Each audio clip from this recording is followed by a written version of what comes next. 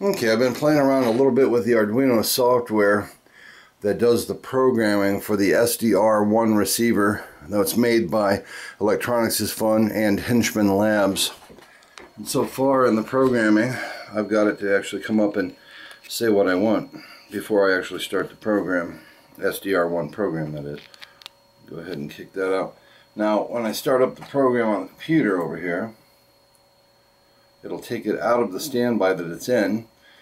Basically, this is just saying it in standby, and it'll actually go to the receiving frequency. At this long, and it's not done yet.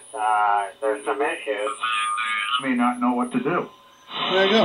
Well, the 3500s aren't going to be type accepted. Come on over here. At least that was my understanding. Here's the SDR-1 software. What I would really like to get is software with the SDR-1 that can work like... I'm going to go ahead and shut that off for a moment. That would work like HDSDR. I've been trying to get Carlos Santiago and Dave perhaps to implement, or even the creator of HDSDR. I wrote him, I wrote my uncle, I wrote a lot of people to see if they can't get the SDR-1 Radio to work with HDSDR. It's just a matter of doing a rig cat control or some type of external DLL file. I don't know how to do that. Anyway, right now I've got my soft rock implemented to work with this fella. My soft rock's back there. That's it. It's the Ensemble RX2, but not the not this fella yet. Go ahead and throw a little light on. Let's see what it looks like with the light on. There we go. Yep, that's it. So anyway, I'll go ahead and the reason why is I like the I just love the waterfall aspect. Know what I mean? Love that. Anyway, I'm going to go ahead and go back to SDR-1 here. I'll click on SDR-1. It'll start bringing it up. There it is. It's still going to say this on the screen until I hit the standby key and make it active.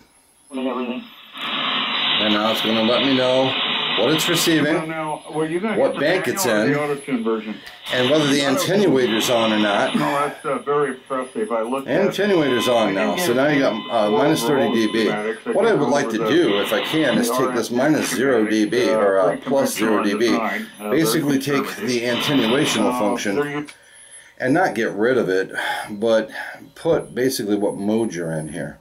So have it say USB or LSB or CW. You know, it'd be nice to know what mode and have it correlate over here on the bands. You know, when you hit a different band, it would correlate with that, and then it would change down here, maybe even say WWV, WWV. That would be sweet. So hopefully you guys can work on that and get it done. If not, though, here's a brief look at least what you can do with this fella, with a little bit of getting into the Arduino software for it. Should pop back to it now. There it is. I basically put all the files on the computer in the SDR-1, and I get into Arduino, and I opened up Arduino here, and I looked for the file, told it to open. It's going to be this SDR file, so I double click on it. I opened it up, made it a lot bigger, and I scrolled down and got into, basically I was looking to see what it was saying here on the this receiver while it was in standby mode. That's what I wanted to find, and basically I went ahead and I changed those, and I put in SDR-1 Receiver and then my call W2JAW.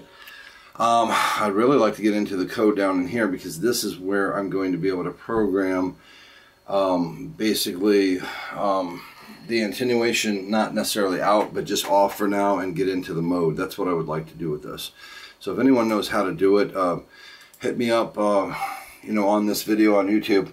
Let me know. If we can get HDSDR to work with this SDR-1 receiver from Electronics' Fun and Henchman Labs, that would be most awesome. 73s, everyone.